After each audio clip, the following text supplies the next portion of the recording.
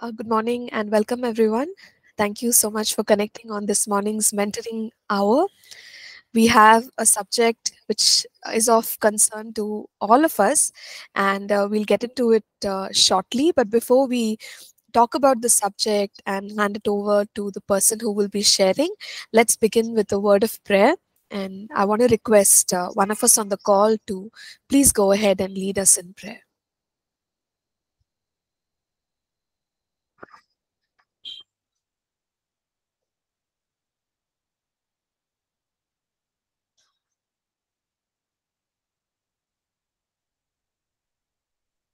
All right. Maybe Natasha? Natasha, is it possible to please lead us in prayer?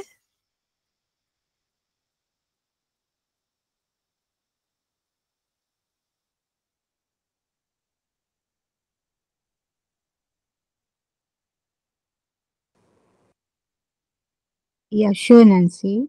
Thank you so much. Father God, we just want to come at this hour into your care. Lord, you know our needs. You just fulfill the desires of our heart this morning. Just answer our questions, meet our needs, and be with the Deepika ma'am as she teaches us, Lord, and everyone who has some question on their heart. Just answer them. Lord, we just come at this hour into your care. In Jesus' name I pray. Amen. Amen. Thank you so much, Natasha. So today's subject is familiar to all of us because in some or the other season of life, I'm sure we've all experienced worry and anxiety to a certain extent. But today, Pastor Deepika is going to shed more light concerning what is a godly concern regarding matters as compared to worrying or being anxious about matters. So I'll just hand it over to Pastor Deepika, who's also one of our faculty here at the Bible College, and Pastor Deepika will take us through what she has for us today. Over to you, Pastor Deepika. Thank you so much. Yeah, I will open up the presentation and then we can get started.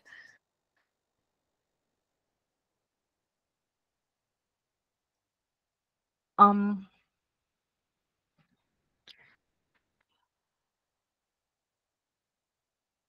yeah, just let me figure out. Is it showing up on everyone's Yes, screens? it is, but it's fairly large. So if possible to just reduce it a little, it would be helpful. Yeah, Yeah, perfect. This is awesome. all right. Yeah. So yes, today we will talk about the difference between godly concern and ungodly anxiety. Um, if we were to look in Second Kings chapter 13 verse 23, it says over there that the Lord had compassion on the Israelites and showed concern for them. So it is a good and godly thing to have concern for our families, for the people that we love, regarding the things that are important to us. It is good to have a godly concern. In the same way, God was concerned for his family of Israelites, for their life, for their future. So we should be concerned about how we manage our finances, about paying our bills on time, about our health. These are things that God expects us to be concerned about and to be proactive, in fact, about. However, we are told to never worry about these things. So we should be careful and see to it that our godly concern for these things doesn't cross the line and turn into ungodly worry or anxiety. So, how can we know whether what we are experiencing in our mind, whether it is godly concern or whether it is ungodly worry? So, we will look at a few points which can help us to determine whether what we are experiencing is godly concern or whether it is ungodly worry and anxiety. So, the first point to remember is that whenever it is legitimate godly concern, it it's always God centered. um, yeah it's always God centered, in the sense, in a crisis situation, a believer with godly concern would do whatever he is able to do, in his capacity from his side, and whatever is beyond his capacity, whatever is beyond his control, he trustingly releases that into God's sovereign hands. He chooses not to worry about it. In other words, he is content to let God resolve the issue, in whatever way God sees fit. On the other hand, worry is very self-centered, um, uh, because worry rises out of a desire to control every event and somehow make it turn out exactly the way we want it to turn out. Because God doesn't give us exact details about how exactly he's going to resolve the problem and what exactly he's going to do when he's going to do it. He doesn't give us those details. The worrier is not comfortable with this. The warrior is not comfortable with leaving things in God's hands. He wants to be in control of every aspect of that issue, and only that will make him feel safe. And so he worries, he thinks to himself, what if God doesn't, make things go the way I want it? What if the outcome is different? What if this happens? What if that happens? And so uh, he is not comfortable with allowing God to be God and allowing God to decide what is best. So the warrior is very self-centered, and this causes him to worry. On the other hand, a person who trusts God will do whatever he can from his side and leave the rest in God's hands, trusting God to decide and make decisions. So one question that we can ask ourselves when we are feeling concerned about something is, we can ask ourselves, am I just doing my part regarding this, this problem, regarding this issue? Am I just simply doing my part sincerely and leaving the rest in God's hands? Or do I keep worrying and wishing that somehow I could control even God's part and somehow make him do things, the way I want things to go? So that indicates, I mean, if our attitude is of the second type, where we are trying to control all of it and we want to just somehow make God work things our way, if that is our attitude, it shows that we have crossed over from godly concern into ungodly worry, where we want to control events, where we want to have our way. And that is why we go on reflecting upon that issue in our mind and thinking, okay, what can I do to somehow force things, in this direction, instead of just trusting the Lord and leaving it in his hands. A second point that maybe we can keep in mind is that godly concern is always action oriented, because the person has a godly concern and he's looking to God trustingly. He asks himself, what would God have me do in this particular situation? Because we read in Ephesians 2:10, we are told that we are created in Christ Jesus for good works, which God prepared beforehand that we should walk in them. So which means for every situation of our lives, God already has certain works in mind for us, which he would like us to do in those particular situations. So a person who's trusting will ask the Lord and say, Lord, I am deeply concerned about this situation that I'm going through, that my family is going through. What would you have me do with regard to this? So they trust God and they take a step of faith and they do whatever God is leading them to do. On the other hand, worry paralyzes action, because instead of looking to God, the warrior goes on looking at the problem. And the more the person looks at the problem, the bigger the problem becomes in their eyes. And they become so filled with anxiety and fear that it literally paralyzes them and they do nothing. They just keep worrying. So that would be a negative way of approaching it.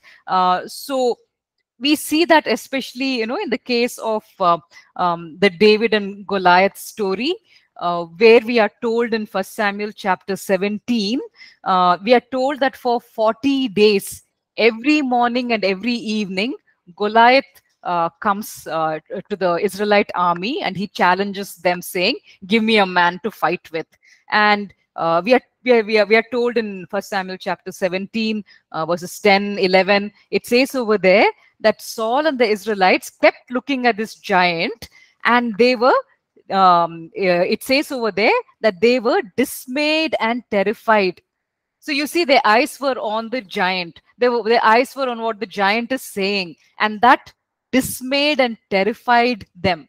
On the other hand, David does not look at the giant. He doesn't look at the problem. Rather, he looks at God, and he takes a simple step of faith. Um, he takes his staff in one hand, he takes up the sling in the other hand, he takes five smooth stones, and he steps out to do whatever little he can do. And in fact, Goliath is amused with his efforts. Goliath says to David in 1 Samuel 17, verse 43, he says, "Am I a dog that you come to me with sticks?" Because you see, what David is doing on his part is very, very little. And but then, David clarifies, and he says, "I'm coming to you, not with sticks." That's basically what he's trying to indicate. He says, "I'm not coming to you with sticks." He says in verse 45, he says, "I am coming to you in the name of the Lord of hosts." And he says in verse 46, "This day the Lord will deliver you into my hand." So David was not under any impression that his staff or his sling is going to achieve the end result. He was stepping out in faith, doing the little bit that he could do, trusting God to do the bigger part, of bringing down the giant. So a question that maybe we could ask ourselves, a second question that we can ask ourselves is, when we are concerned about something, we can ask ourselves, am I proactively going to God trustingly and saying, "Lord, for all of my life situations, you have already planned good works that you would like me to do. So in this situation, what, oh Lord, what small role would you like me to play?"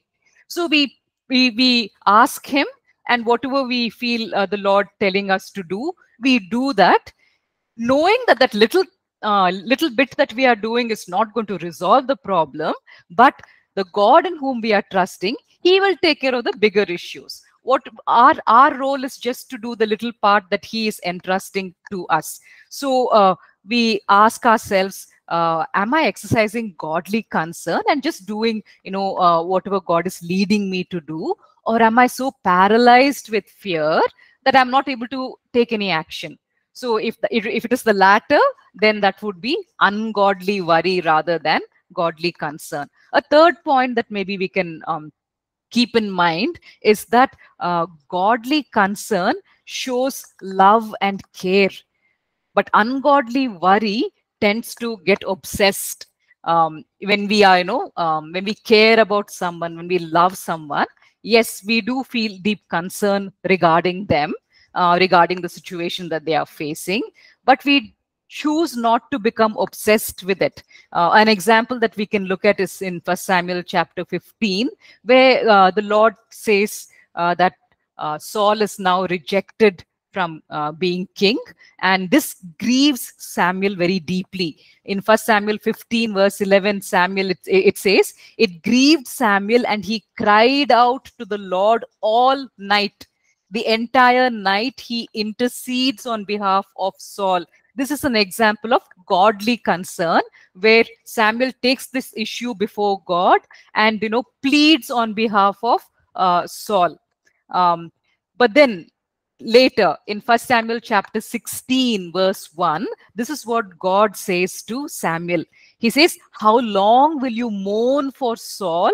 And he says to him, "Fill your horn with oil and be on your way." So we are not sure how many weeks or how many days Samuel spends in thinking about Saul and in praying for him and all of that. But a point comes where the Lord says, "No, I have rejected him as king, and now it is time for you to move on." So it is good for us to care for our loved ones and be concerned for them and intercede for them in prayer and think about them. But we are never meant to be obsessed with with them and their issues. We are meant to leave things in God's hands and let God be the final person in authority who decides what should be done and how things should go. So a third question that we can ask ourselves is, this thing that I'm very deeply concerned about, this person about whom I'm deeply concerned, am I placing them before God in prayer? If I'm doing that, that is definitely godly concern. But if I'm constantly worrying and obsessing about them and I want things to go in a particular way regarding them, then that would be ungodly concern. So these are just three, simple points that we looked at to assess whether what we are experiencing in our heart and mind is godly concern or whether it is ungodly anxiety.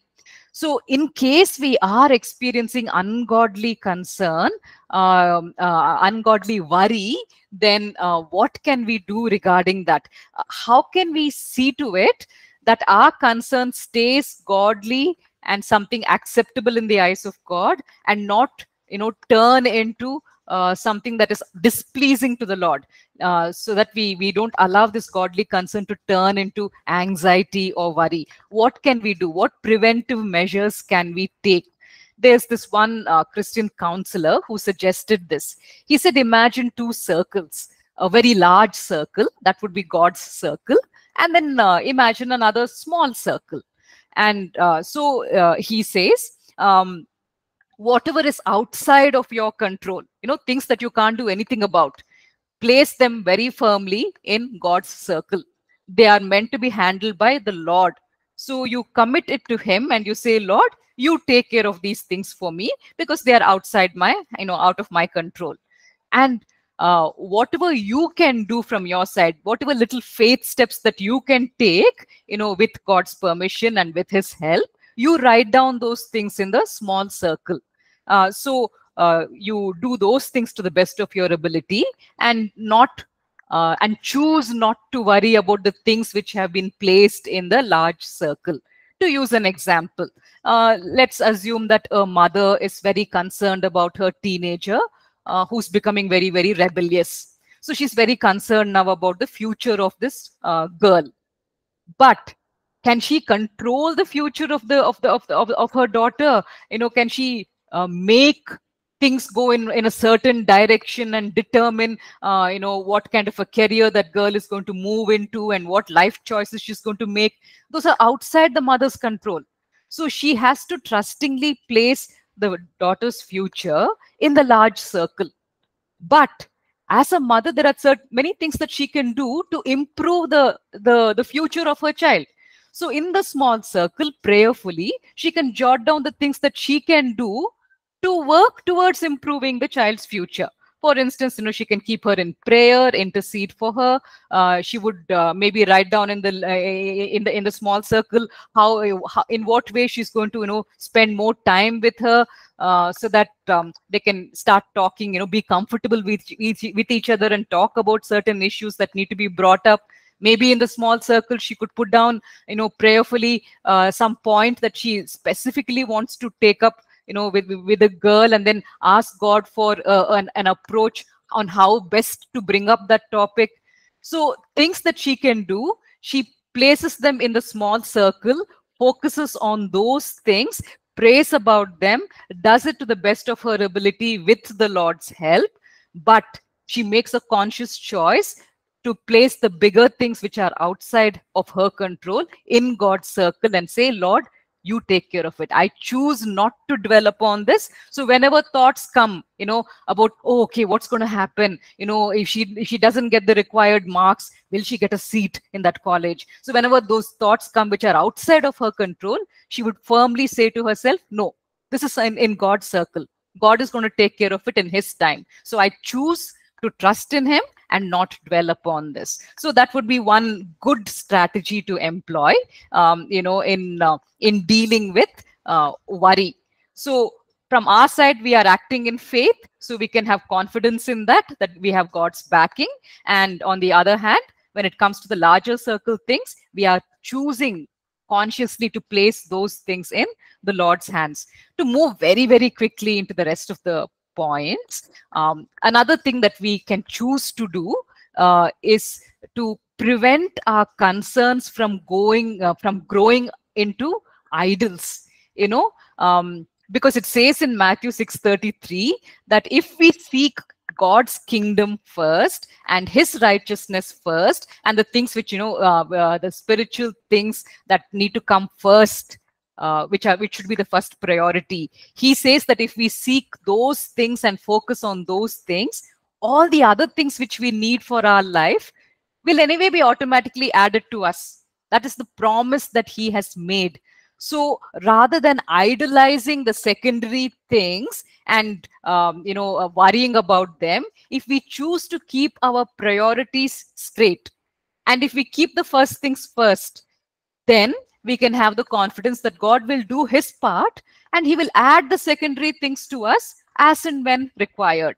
So rather than idolizing the secondary things, if we can get our priorities right, that would help us not to worry too much. Another point is that God, Deepika, yes, go sorry ahead. to interrupt you. Yes. Would we be able to wrap up maybe in a minute or so that we can open up the time for questions the rest of All the right. session? Yeah, sure. Sure, Thank sure. you. Yeah. So another point is that we can we are expected by God to plan for the future and work towards the future, but we are not supposed to worry about the future, because it says in Matthew 6:34 that when that future comes, when that day of future, that day that we are working towards comes, whatever is required for that day will be provided on that day, on that tomorrow. So we work towards it, we plan towards it, but we don't worry about it because the provision for that day will come on that day. So we don't need to worry about it beforehand. Uh, Another point that we can dwell upon is to offer our prayers with thanksgiving, because when we offer our prayers with thanksgiving, it's a reminder to our heart and mind about the nature of God, his faithfulness of God, and that builds up our faith. And another point, when we have these worrisome thoughts coming into our minds about, what if I don't get a job, what if my health doesn't improve. So when those what ifs come into our mind, we take hold of those what ifs and we declare scripture to them. That's basically what we do. So if the thought comes, oh, what if I don't get a salary hike? How am I going to handle all the bills which are going to come in? So I take hold of that worrisome thought and I declare to it and say, whether or not I get the salary hike, my God shall take care of all my needs. He shall supply all my needs according to his riches in glory. So these are just some of the pointers that we can use in seeing to it that our concern stays on the side of godly concern and doesn't cross over the line and go into becoming a very ungodly anxiety or a worry. Yeah. So let me stop sharing the screen. And yes, yeah, that's about it. Thank you. Thank you so much, Deepika. This subject, as we stated earlier, uh, is it's interesting, but it's also something that each one of us have experienced at some point or the other, experiencing godly concern and then maybe worry, anxiety, and I'm sure that there'll be a whole bunch of questions today. So we're going to open up this time for us to go ahead and ask our questions. You may either post the questions on the chat or kindly unmute your mics and ask the question. Deepika is here, and so are our other faculty, and we'll do our best to answer your questions.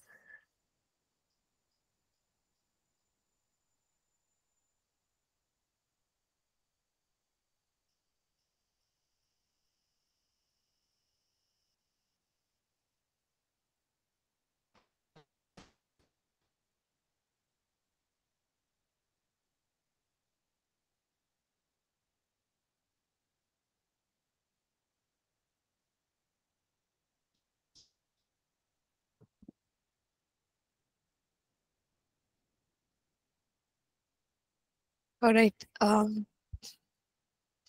So maybe just let me just pose a question to Deepika.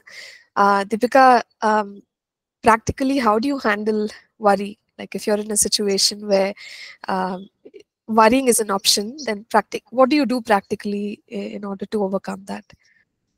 Yeah, so I mean, it was a few months ago that I read about these two circles. So I practice it almost every single day.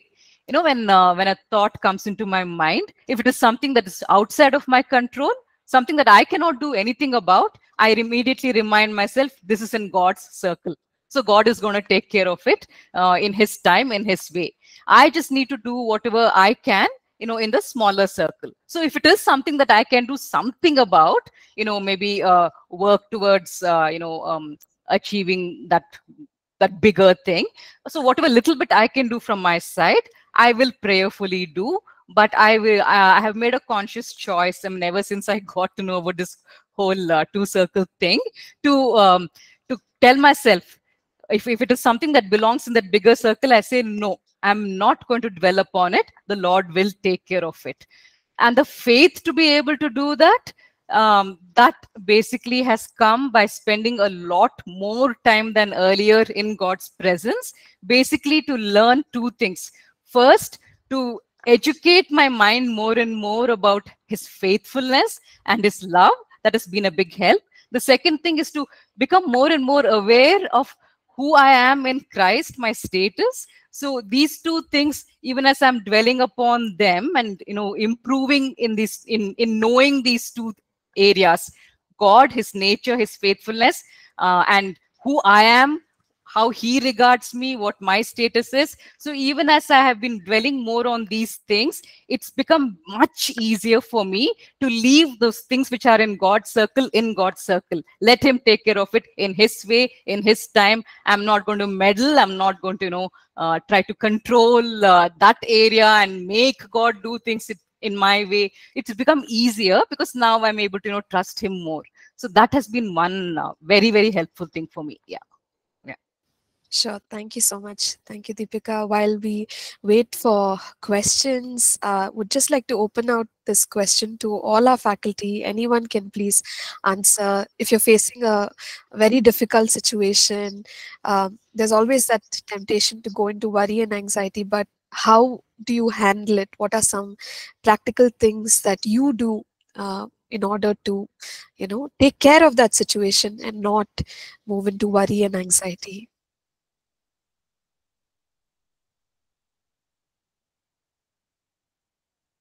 Any of our faculty, please feel free to unmute and share.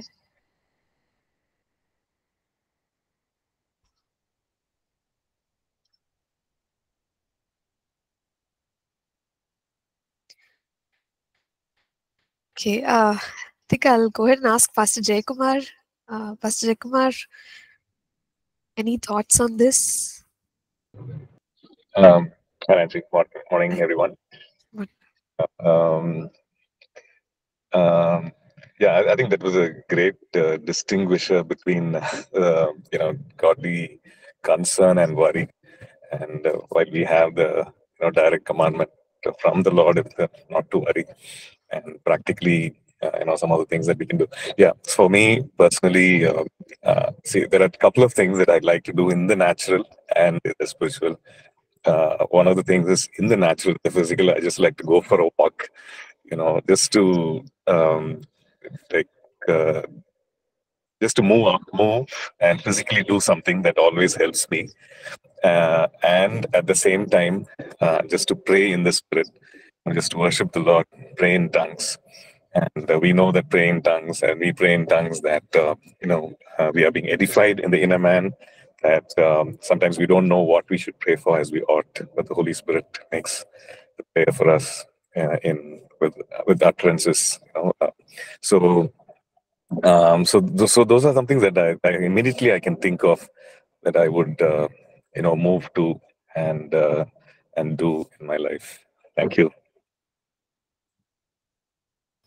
Thank you. Thank you, Pastor Jaykumar. That was really helpful. If any others of our faculty want to share, please feel free to. How do you handle a difficult situation and not going to worry.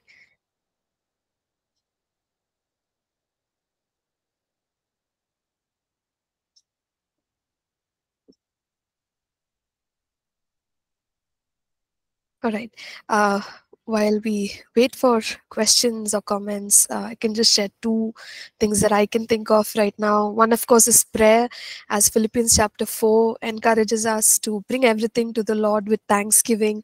That is very powerful. So when we pray, we can actually um, you know strengthen our trust, our faith in the Lord, and we know that we hand over our burdens, we cast our cares on the Lord, and then we receive of his peace, and that is incredible. That's a great privilege that we have. So praying in these times.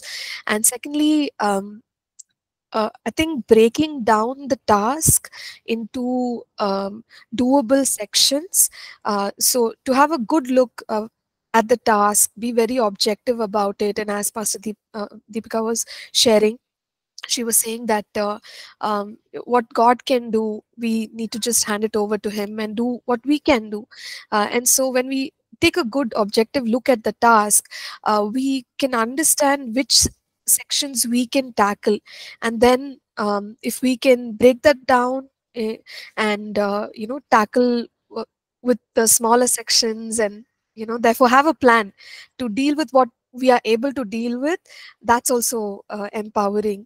So those are two things that I can think of, and that way, be able to overcome worry and anxiety. So we have a question here in the chat section. Jeffina is asking, what's the difference between worry, anxiety, and depression?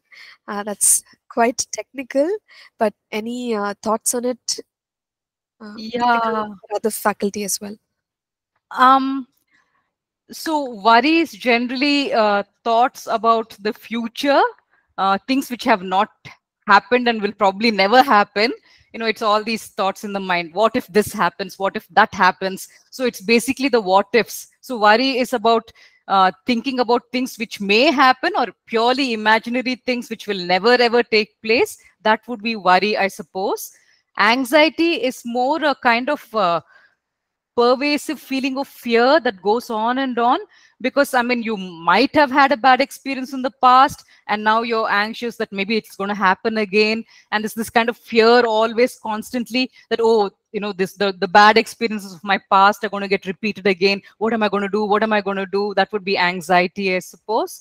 It can also be very severe worry, where you are so worried about these imaginary things that you're thinking may happen, that it turns into anxiety, where it becomes a kind of pervading fear that's always there in the background. It's always there, running in your mind. So anxiety, I would say, is a stronger, yeah, it's a stronger symptom, where you have allowed the worry to get to a stage where it has now become a continuous background noise of anxiety. Depression, on the other hand, um, with regard to worry and anxiety, is it? Because depression on its own, I suppose, would be sadness. I know it's a feeling of deep sadness that you're not able to come out of. It's a sense of hopelessness. So with regard to the topic of worry and anxiety, depression is maybe when if you have given up hope. Yeah, you feel that the problems are so big and so huge, and these imaginary things which you think may happen in the future seem so impossible, that you have just given up, and maybe that has left you feeling depressed. So maybe that could be one way of putting it across. If anyone else can throw more light, yeah, that would be good. Yeah. Yeah, thank you, Deepika. As I stated, these are technical words as well, like as far as mental health is concerned. So, to get their exact definitions, a little bit of Google search and some research would help. But Deepika shared, from her understanding. So we're grateful for that. Um, I hope that's okay, Jafina. Can we move on to the next question? Okay, thank you. Thank you for that. We'll go to Shiba's question, Shiba Shinde. She says, in sickness, sometimes we get scared about that sickness. We know the word, we confess it, then also suddenly sometimes we get scared. What is this, and what we can do in this situation? Is it anxiety or fear? Yeah, if I'm going through a sickness, then I would have a lot of thoughts coming into my mind. In different scenarios, I may wonder whether it's going to take a long time for me to get well. I may wonder whether the medicines are going to be working. So you just have all of these thoughts coming in. So we would have to, you know, um, whatever we can do, as in, if you think that sickness has lasted long enough and you would need a second consultation, so whatever from you can do from your side, logically, thoughtfully, prayerfully, you would take those steps and do that. But then some of the things that you may be imagining about your sickness, those things may not even take place, because those are in the future. You're thinking it may go that way, it may go this way. So anything that is beyond your control, the Lord will take care of. He would not hold you responsible, to somehow resolve something that is out of your hands. So the bigger issues regarding your sickness, the Lord will take care. So you continue to claim the scriptures, and we would just continue to exercise our faith, and in His time, the Lord will provide the healing. So when these different Ah, thoughts come to us, any step that we can take from our side, we go ahead and take it. But if it is something beyond our control, and it may not even happen in the future, we just leave it in the Lord's hands, and we say, Lord, you will take care of this in your time, and we continue to hold on to the scriptures. So thank Yes, thank you, Deepika. I was mm, just wondering if we could also discuss the faith aspect in such a situation, because as Shiba is sharing here, um, in when one is sick and seemingly it's maybe extending, that sickness is extending, and a person is getting scared, anxious, and fearful. So how can we apply faith? Uh, I'll just request Pastor Ashish. Pastor, would you have any thoughts about how to handle this matter?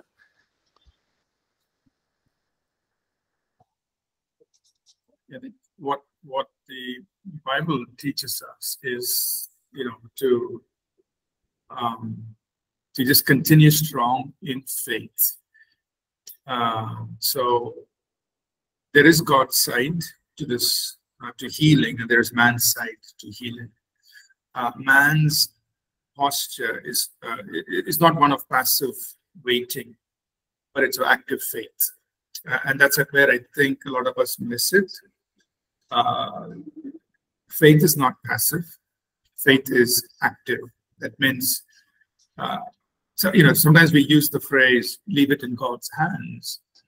And how do we translate that? The wrong way to translate leave it in God's hands is to sit and do nothing. That's not what the Bible calls us to do. To leave it in God's hands means, yes, I know God's the healer. His will is to heal me. His timing is now. His timing is not in the future. Right? 2 Corinthians chapter 6, verses 1 and 2 says, now is the appointed time. Now is the day of salvation. So when does God want me to be saved? God doesn't want me to be saved tomorrow. God wants me to be saved now. That's God's appointed time. So that's very clear. That's scripture. So God's timing for salvation is now. And faith is now. But many times, because of our thought, we say, I'm leaving it in God's hands. And what we're really doing is we're putting it off into the future. But God's timing is now. Salvation is now. And the word salvation, we understand, includes healing, safety, deliverance, everything. So what is God's time to heal us? What's God's time to save us? It's now, not tomorrow, not day after. So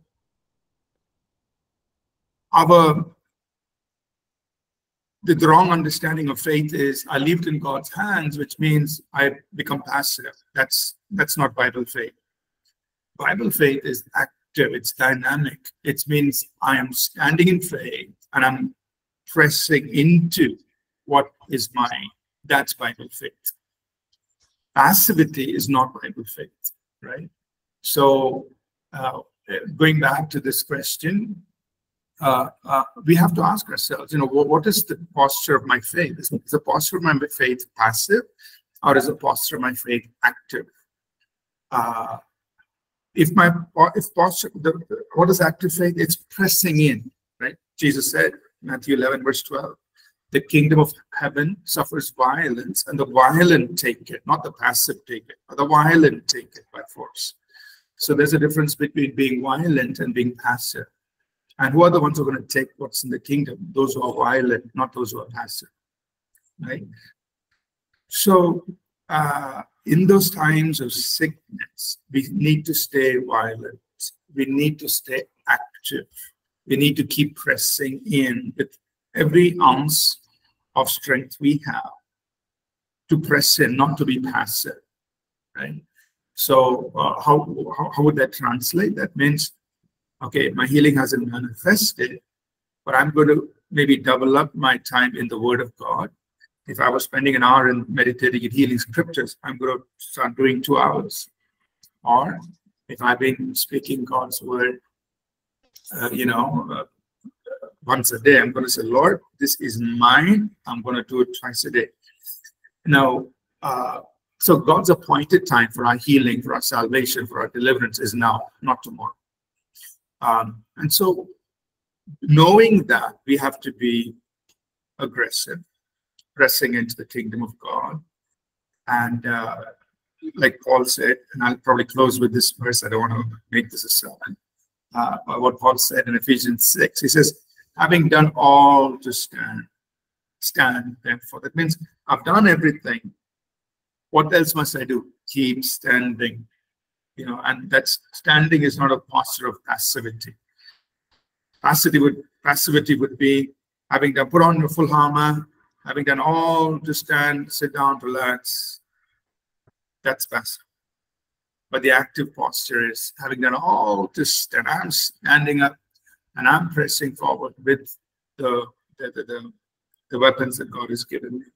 So I think that's what we should be doing.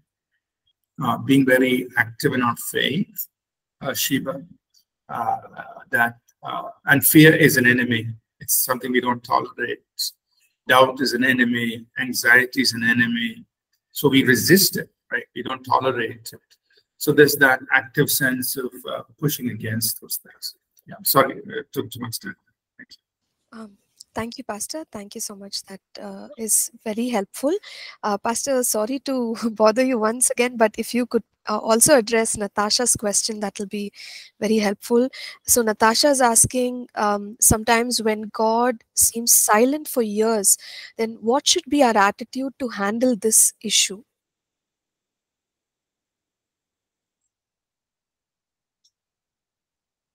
I think I've shared some thoughts, which definitely is to continue to be, to be active in faith, and maybe double up in what we're doing in the active expression of our faith.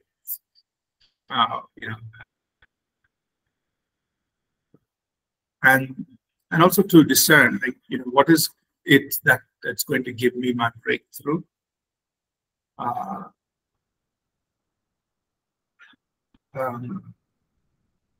There could be things that God wants us to do to get us our breakthrough. So I think if we actively seek God for that, He will definitely speak to us. So continue with active faith, double up or increase what we're doing in pressing into the kingdom, and also seek God for what is it that's very specific going to give us our breakthrough. So we continue very actively seeking God for the breakthrough, and He will lead us into it. Thank you, Pastor. Thank you so much for answering Natasha's question as well. I hope both Sheba and Natasha are okay with those answers. Please let us know. We could accommodate one more question. So, if at all there's a question that any of us on this call have, please feel free to share that, or a thought or an experience, even like if you just want to talk about it, please feel free.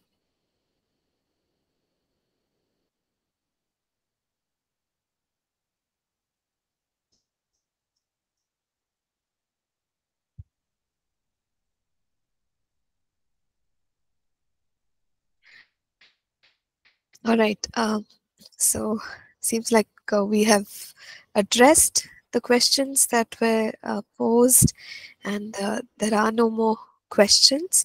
So what we can do is we can pray and wrap up for this morning. And before we do that, just want to extend a heartfelt thank you to Deepika for sharing on this subject of godly concern versus worry and anxiety.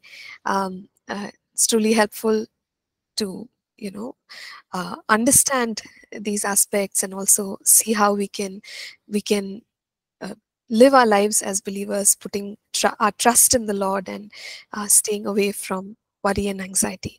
So let's close with a word of prayer, and would like to request one of us on the call to please go ahead and pray.